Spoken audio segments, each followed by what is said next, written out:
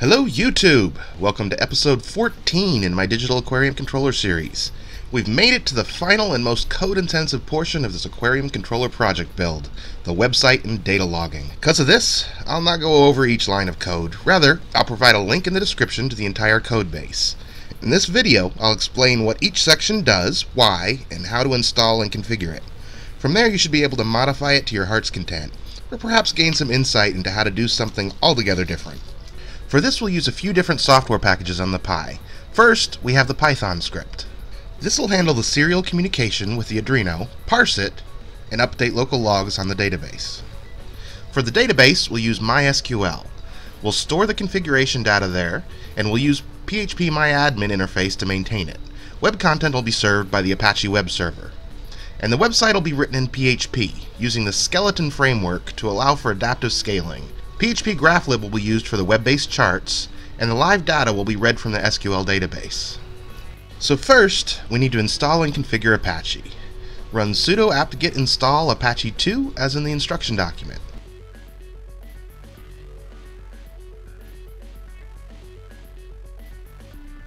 When that's finished, edit ports.conf to use port 81. You can use any port you like, or keep the default port at 80.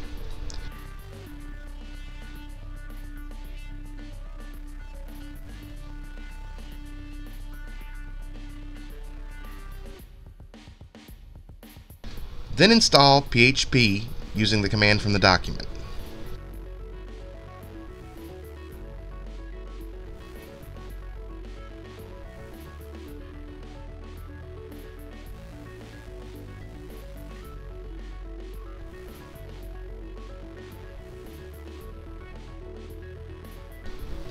Now we should be able to test both the web server using the local IP and port 81 in our browser.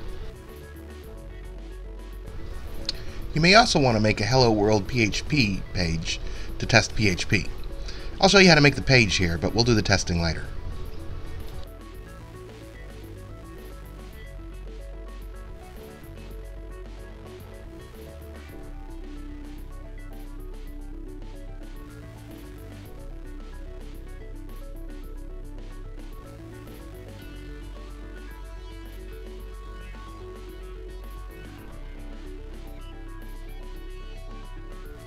Now we need to modify apache2.conf to alias our source directory as apps-tank-www. This way, all the web content we might want to modify, both Python and PHP, will be in the apps-tank folder.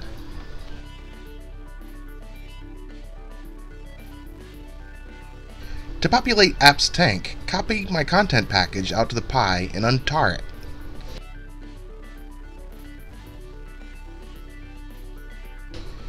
Restart Apache and test.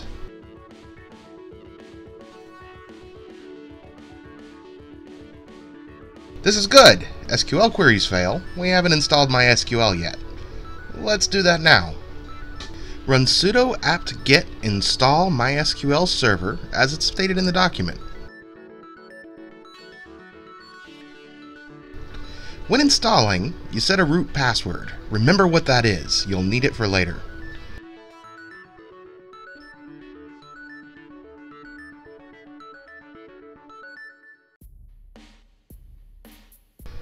Now I'll copy my MyPython MySQL dbconfig.py file over to the Python package folder. This helps when we set up a serial script to run as a service.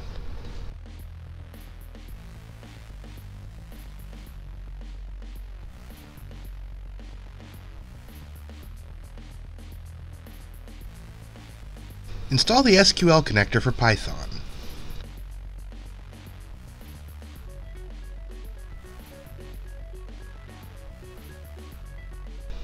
Configure SQL admin account in MySQL as a non-root user using the commands shown. This is the account that our apps will use. Now install and configure PHP-MyAdmin to administer the SQL database. First we install it. See the document for the command string. Choose Apache as the web server.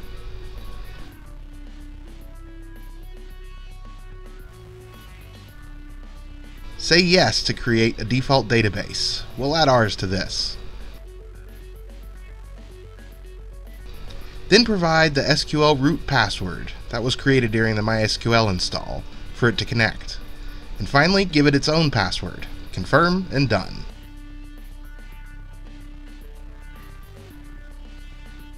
Now we edit apache2.conf to add the include parameter to run phpMyAdmin.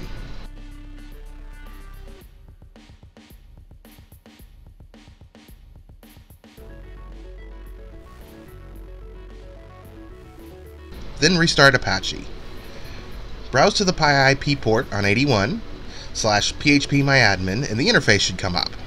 There we go. Log in with the SQL admin ID and we have access. Okay, let's import the tank database. First, log out and log back in as root. Now, go to users and let's give the SQL admin account some privileges. Now you can log out and log back in as SQL admin. Create a new database named tank. Then select the tank database and click import. Find the tank.sql file and click OK. Here we go. The database tables are all populated. Let's take a second to talk about what these tables do. There are 6 log tables. These store historical data to be used for graphs. When the Arduino reports any P1 logging data, the monitor serial script picks it up and writes it to the P1 recent table. So this table stores the most recently reported instance of each type of event. When a row on this table is updated, it fires an SQL trigger to add a row to the corresponding table with the old value that's being replaced. That way we can easily retrieve both the most recent data and have a record of all historical data, organized into 6 categories. The current_conf table is used to store the last set of variable values reported from the Arduino.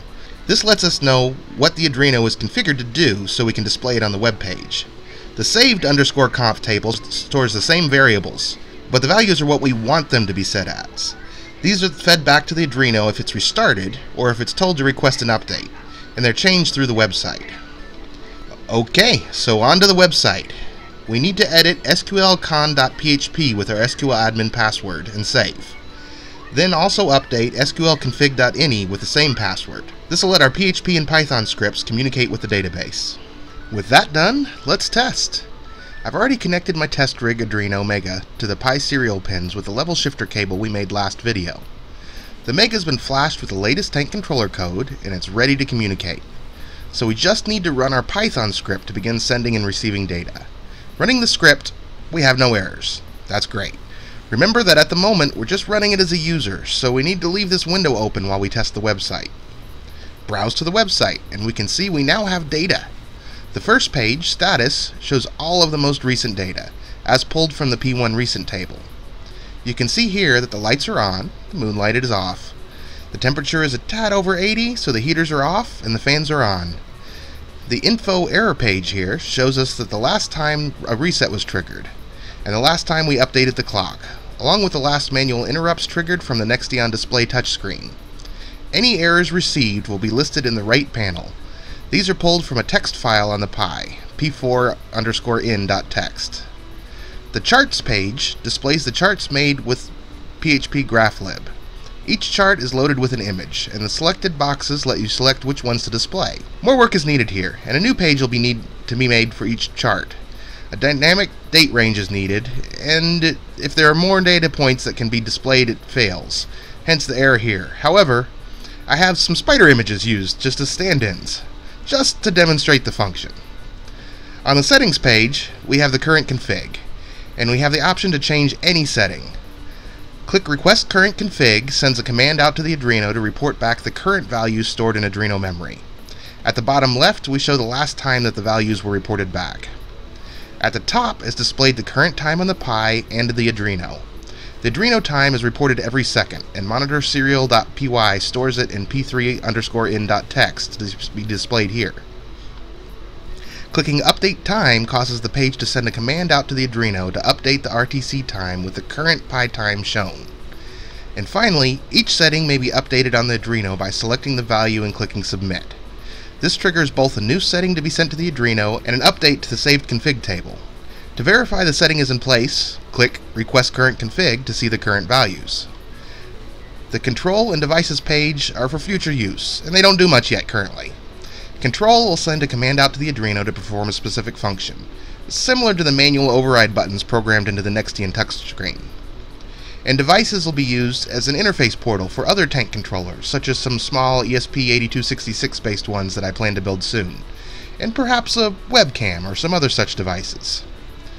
Okay, now that we know how it works, we just need to configure MonitorSerial.py to run as a service. MonitorSerial.py is the backbone of the Arduino Pi connection. It handles all the inbound and outbound serial communication to and from the Arduino. Every 2 seconds, it looks to serial_out.txt and sends this to the Arduino. So, from PHP, if we want to send a command out, we just write it to this file. MonitorSerial will pick it up, send it, and clear the file. Received data is parsed and processed based on the type of data. P0 commands are used for a handshake and are overwritten in P0_in.txt. P1 commands are written to the P1_current table in SQL. P2 commands are written to the current status table and to the P2_in.txt file. P3 data is saved in P3_in.txt, and finally P4 errors are saved in P4_in.txt. To make this run as a background daemon that starts if the Pi is reset, we need to daemonize it and register it in rc.d. The MonitorSerial.sh script helps with this, and is already included in the package. So, first we copy this script to etc initd and give it run permissions. Then we update rc.d with the default settings and enable it in syscontrol for startup at reboot. A quick check shows that rc.d parameters are updated, and that's it. We're ready to start it. Run sudo syscontrol start MonitorSerial to start it. Now we can verify that it's running at any time with systemcontrol status MonitorSerial. We can see the fork in our Python file and that it's running. A quick check of the website confirms that the time is being synced, so reads are all working. Clicking Request Current Config does a send, a receive, and an SQL write. If that data comes back good, it's golden, and it does. All aspects are in place. We now have a Raspberry Pi based web interface and SQL database linked to Serial to Arduino Mega Aquarium Controller. It's been a long journey, but we're ready to put this in place. Please share any suggestions or questions in the comments, click like and subscribe, and until I see you next time for the install, thanks for watching.